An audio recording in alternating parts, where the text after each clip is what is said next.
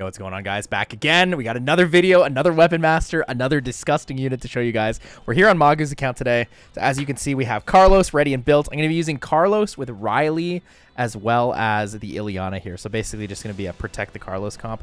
I think a lot of this will actually see play in Siege and stuff because there's going to be those Nana comps that they don't have a lot of damage ready to kill the Carlos. So double immunity set up, and here we go. As you can see, Magu has a great account, so I'm excited to pop in and just get ready to go. So we're going to test it against his own defense. Be testing Carlos against this Nana, Perna, and Xiana. Now, the reason specifically that I wanted to test it against Perna is because of the way Carlos passive works. So let me pull that up for you really quick. So Carlos, first of all, it is unskilled. Also, he has crit lead, so I didn't need as much crit as I put on him. Keck W. I'm going to change that real quick to that. 24. Give me one line of crit somewhere.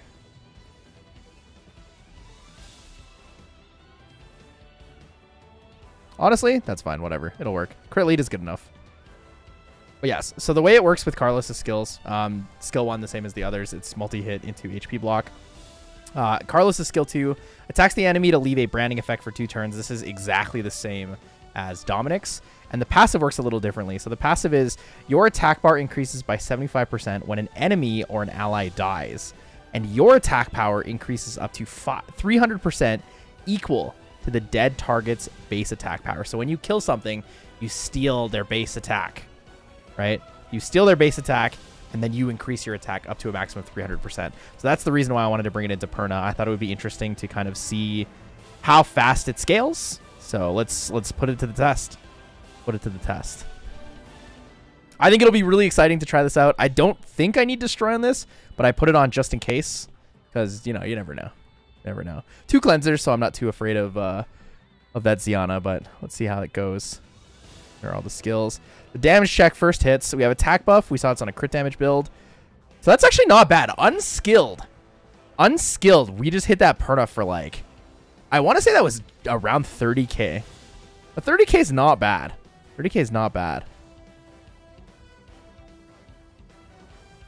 So what I want to do is I actually want to check the damage on skill 1 before the passive procs. So I'm going to hit the Xiana with skill 1. So 5k per hit with attack buff. 5k per hit with attack buff.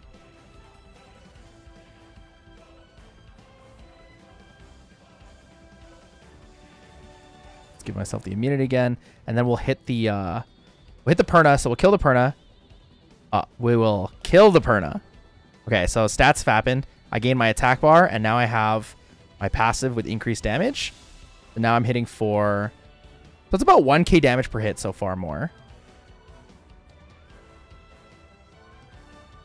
But still not bad. Alright, Perna comes back again. So now I've stacked even harder. Alright, so I hit the Perna again.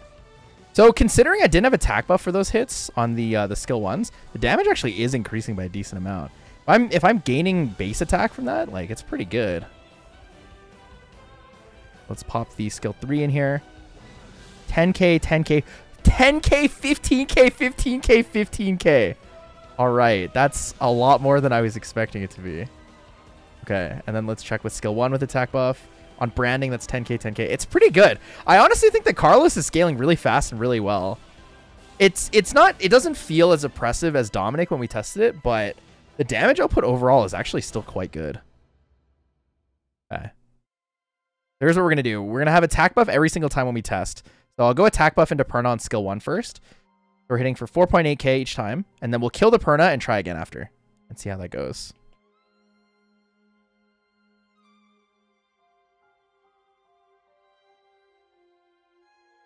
We go into the Perna. We're going to kill the Perna really quick so we can have stacks. We killed the Perna. Now we have our stack. Give ourselves invincibility again. Now with attack buff skill 1 going into the Perna, how much do we hit for after the first steal? So now we are hitting for 5.9k. Oh, I missed a crit. 5.9k is not bad though. So first kill on Perna, my overall damage increased by about 18%, right? Maybe a little bit more, maybe closer to 20%. Actually quite a big increase when you think about it. 5.8, 5.8. So we kill Perna again. So now we have 2 stacks of Perna's life. So just hit something else. Try to get these buffs back up and going. There's the big cleanse. Put immunity up just in case. All right, now we can go into the Perna again with 2 stacks of passive stolen, and we should hit 4. Hit for 7k, so 6.8 to 7k. So we are increasing our damage by about 15 to 20% every single time we kill something, which is actually quite a bit considering how much damage he already does. Like, the cool thing too is when you kill someone and you gain the stacks from passive, like their attack, you also gain 75% attack bar. So you can kind of scale and cycle really quickly with a build like this. I think we're going to see teams like this most commonly built with like a snipe unit. So something like Covenant, Tion, and then maybe Carlos to clean up, because Carlos should be able to kill most units in that situation with how much damage he does on his skill 3, especially if he is on a slower build. If you built him like attack or damage attack, maybe like plus 70, plus 80 range, he's going to be outputting a ton of damage in comparison. So if we were to bring this into this offense for a real attack, let's set up and let's try to play this like we would if it were the fastest clear. The fastest clear attempt of this defense is probably going to be, so there's immunity still on the Xiana. So we go in and just kill this first turn. Well, we didn't quite kill it, but there it is. So there's the finish. There's the attack bar gain. Then we can rotate into it again.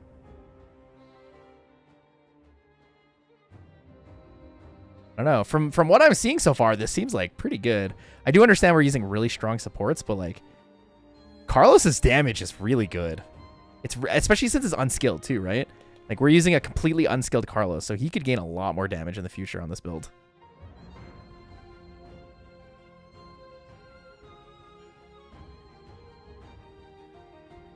Oh, here's where I would go. I'm gonna go skill 3 first, or skill 2 first, just because I want the cooldown to be used. Okay, that I get the attack break. I cleanse. Put up immunity, invincibility. And then we kill here. Get attack bar.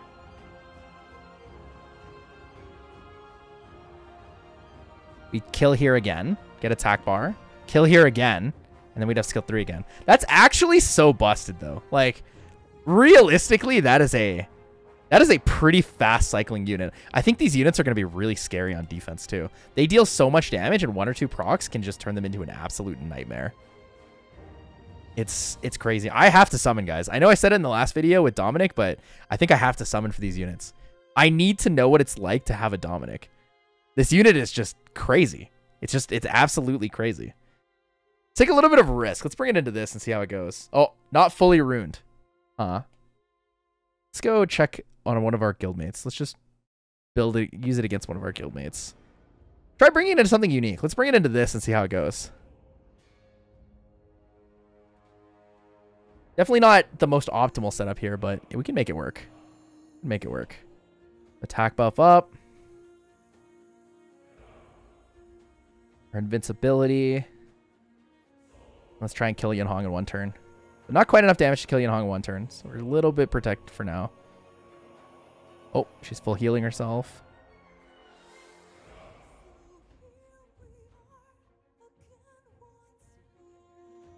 I wonder if I can kill the Carcano through his buff. Let me try. If I can kill him through his glancing state.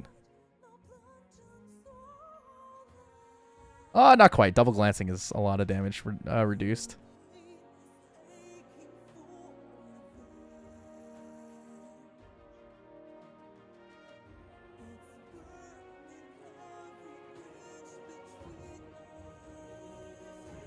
Uh-oh.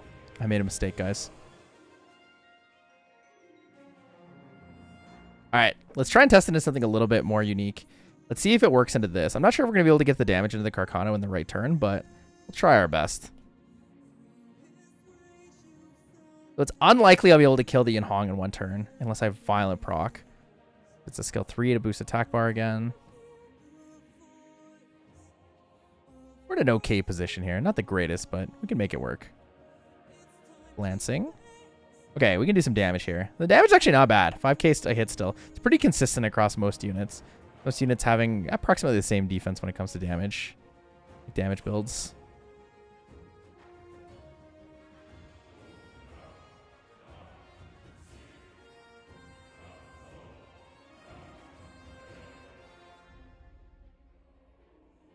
won't be able to get the invincibility, but immunity will come up. Oh, he actually cut me.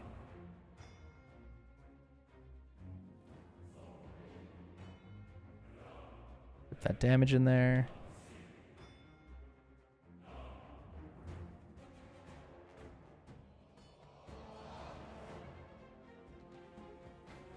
And this Carcano procs a lot. Reminding me of old meta stuff. Uki unit. And this should take out the first life. So I gain attack bar and I gain some attack. And now that I've got the first death down, I think I'm going to start scaling really fast here.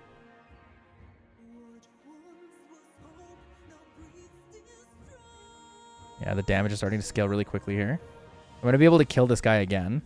I'll have 2 stacks of it. Just boost here. Get the kill. Cycle it. Nice. So, honestly, he's feeling pretty good. Like, he snowballs really well. Once you get that first kill, you're in a great place. Even before that, as long as you're playing safe, you're, like, really, really safe. Gotta keep boosting that damage up. Oh. Oh my god, he just deleted that Yeonhong with skill 2. Yeah, he's looking pretty cool right now, guys. I'm really glad that the Weapon Masters are actually good. I am worried that they're a little bit overpowered, but at the same time, I'm kind of excited to play against them. I'm kind of excited to play against something that might be really, really scary on siege defense. Now he revives. Something I'm interested to know is if a unit revives, do you, like, lose their attack? I assume you don't lose the attack. I assume that you can just gain more from it, but I'd be interested in seeing the exact math on that. Look at that, even with defense buff, 5k hit, and it's over. What an absolutely bonkers unit. Let me know what you guys think about Carlos. I think Carlos would be really fun. Let me know if there's any teams you would try him out in. I think he's just going to be a great unit. Siege offense, siege defense. He might even be fun in RTA in some cases with his ability to kind of just snipe out a unit really quick. So, if you guys have any questions or anything, hit me up. Let me know in the comments below, but I hope you enjoyed this video.